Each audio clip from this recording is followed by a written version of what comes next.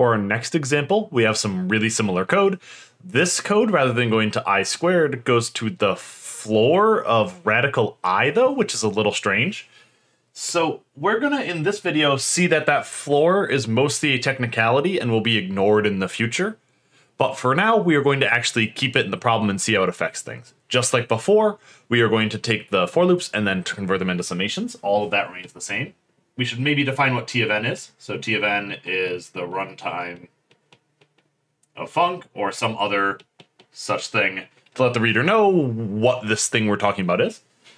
Then we can write T of n as two summations, the sum from I equals 1 to n of the sum from j equals 1 to the floor of radical I of the inside thing. There's the exact same thing we've dealt with before. It takes constant time.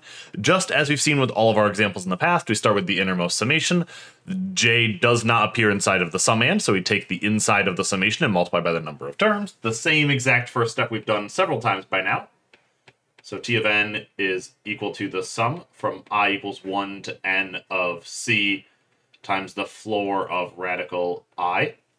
No, even if the floor function wasn't there, we would still need to bound this. There is no formula for radical I, so this one we have to bound above and below. Before we were choosing to do that because it turned out to be easier, usually, than not bounding below. So instead, we're going to have to bound this. So we're going to bound this above and below. So bound above. Let us begin by writing down what T of n is. It is that summation, so T of n is equal to the sum from I equals 1 to n of the floor of radical I.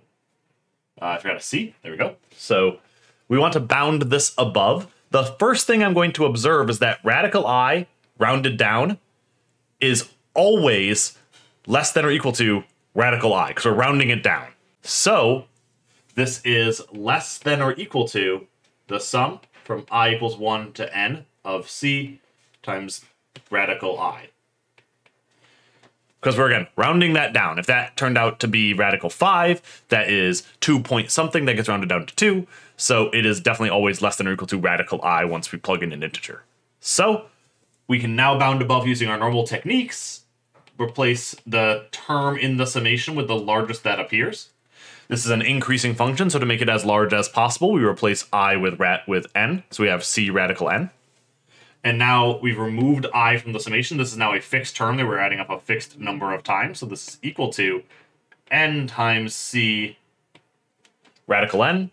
And hopefully you can look at that and go, we combine the n and radical n. This is hopefully clearly cn to the 3/2. So all of this work buys us that we are in big O of n to the 3/2. We need to also bound it below. Let's find out how we can contend with the floor function there. So bound below.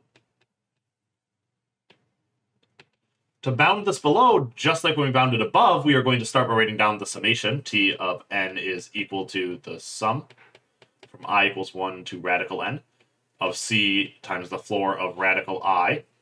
And now the floor of radical I is definitely always bigger than radical I minus 1, because the rounding down will just remove the decimal part. So if I subtract 1 from radical I, that will definitely be a smaller number. So this is greater than or equal to the sum from I equals 1 to n of c times radical I minus 1. And now we no longer have the floor function, so now we're doing our normal bounding technique. We're going to split the summation in half. So this is equal to the sum from I equals 1 to n over 2 of the summand, which is c times radical I minus 1, plus the sum from I equals n divided by 2 plus 1 to n of c times radical I minus 1.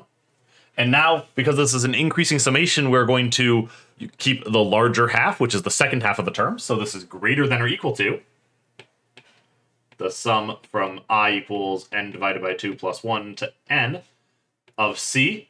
And then I'm going to replace I with n over 2. We've seen this a couple of times already. We're going to combine those two steps into a single step now. Now we have eliminated I from the summation, so we can take the summand and multiply by the number of terms. So this is equal to the top bound minus the bottom bound plus 1 times the summand, which is c times radical n over 2 minus 1. And now the first thing there, the number of terms in the summation, simplifies in a nice way because we designed it to do so. We have n minus n over 2, that's n over 2, minus 1 and plus 1 cancel in a very nice way. So we have n over 2 times, that's a little ugly. So we have radical n over 2. So we're going to try and replace the minus 1 with something that looks like radical n.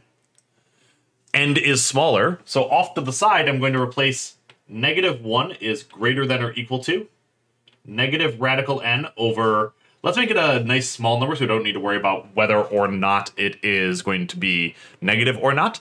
I'm going to multiply by -8 on both sides. That's 8 less than or equal to radical n, or n bigger than or equal to 64. So you could choose something else. I just chose 8 because the choice is arbitrary, and that's definitely not going to cause any weird cancellations to occur. So this is bigger than or equal to, using that substitution I just commented on, we have cn over 2, if I combine all those terms, times radical n over radical 2 minus radical n over 8. And then I just need to get a common denominator between those and combine them. This is equal to cn over 2 times, the first one I'm going to have to multiply by 8. So we have 8 radical n minus the second one I'm going to have to multiply by radical 2. Times radical n, all divided by radical 2 times 8. Ooh, looking really messy. There's not really any way around it here, unfortunately. I could factor a radical n out of that and have some horrifying constant, which is c over 2 times 8 minus radical 2 over 8 radical 2 times n to the 3 halves. Ugh, messy. It's some constant. I don't particularly care what number that is, but 8 minus radical 2, definitely a positive number, which is why I made it 8. You could have chosen something like 4, and that would have worked as well. However, I decided to make it 8 just to be absolutely cautious. So we have some horrifying number times n to the 3 halves, some other number times n to the 3 halves, so it must be in theta of n to the 3 halves. So let's write down our final conclusion then. Since t of n is in big O of n to the 3 halves. That's the stuff we did in red. And t of n is in omega of n to the 3 halves. We know t of n must be in theta of n to the 3 halves. Which, this wasn't too bad, other than the end where it got really messy to keep bounding it below. So unfortunately, sometimes the constants get really messy in these problems because of the fact that radical 2 is irrational. We proved that earlier in the class. There's really no nice common denominator you can get here. Notice the floor function didn't do anything other than make this tedious. So going forward, you do not need to contend with the floor function. I'm okay with you just ignoring it. All it does is it makes problems more tedious. So in the future, ignore the floor function. You are allowed to do that. You have my complete consent to do that. There are some cases where it will matter. We will comment on where it theoretically is relevant that we are rounding things down. It is very few and far between when that occurs, though.